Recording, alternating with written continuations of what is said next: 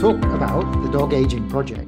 So Anytime. if you could quickly introduce the project. We did talk about it before, but Yeah. people may not be familiar with it.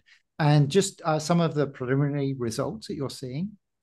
Yeah, sure. So the dog aging project is what we call a longitudinal study of aging. And all that really means is we are following individuals, in this case, individual pet dogs living with their owners over time and measuring things and trying to understand what are the most important genetic and environmental factors that influence health outcomes during aging. And so the kinds of things we're measuring are owner reported survey information. We're sequencing genomes of a subset of dogs. We're collecting data from blood, so blood chemistry, blood analytes, metabolome, microbiome, epigenome. So we're collecting both biological samples from a subset of dogs and then a whole pretty extensive owner survey-based data set. And then also electronic veterinary medical records from the dogs. And again, these are all pet dogs, what we call companion dogs, living with their owners. So they're living in the real world, sharing the human environment. We have about 45,000, actually, it's more than that now, more than 45,000 dogs, all in the United States in the study. They're in the largest set, is what we call the Dog Aging Project PAC. And every year we collect new biological samples from the dogs that are being sampled and new survey data from the owners. And that's what makes it longitudinal, because we're collecting data on the same dogs over time.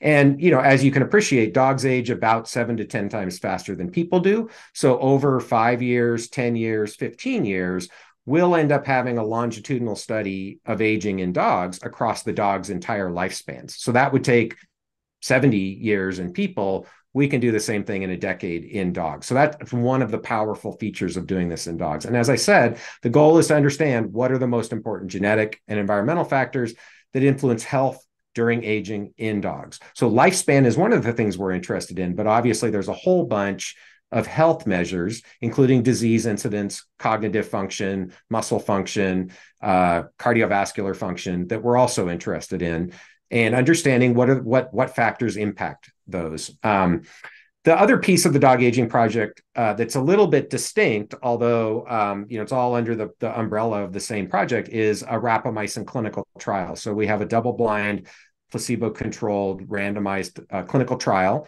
About 580 dogs will eventually be enrolled in the trial to assess, does rapamycin increase lifespan in dogs? So lifespan is the primary endpoint of that trial. And then as secondary endpoints, we're looking at multiple health span metrics. So things like heart function by echocardiogram, neurological function by neurological exam, cognitive function, activity monitoring, liver function, kidney function by blood chemistry.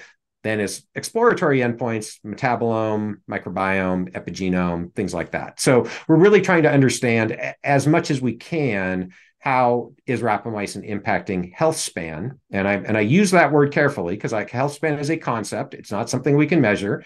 How is rapamycin impacting health span in dogs? By measuring multiple health span metrics, multiple specific things that we think are associated with health in dogs. So that study is still actively enrolling. It's a 3 year. 3 years. So the dogs are in the study for 3 years, start to finish, 1 year treatment, 2 year follow-up. Once all of the dogs have completed the 3 years, we'll unblind, and then we'll be able to assess, does rapamycin increase lifespan in dogs? And then, so that'll be the primary thing we look at. And then we'll look at the secondary endpoints after that. Interesting. So when do you expect that? So you're still enrolling, so it's got to be at least 3 years out.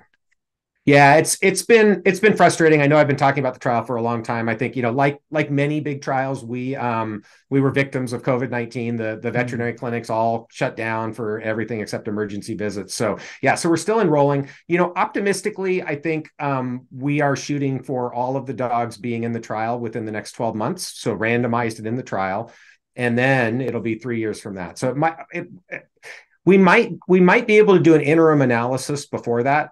To determine, again, the way these clinical trials are done, so they stay blinded, but you can do something called an interim analysis where the statistician can be unblinded and assess whether or not the intervention is working. And we are going to do an interim analysis. It would have to be a pretty big effect size for us to be able to say with confidence at that point that the intervention is having a positive effect.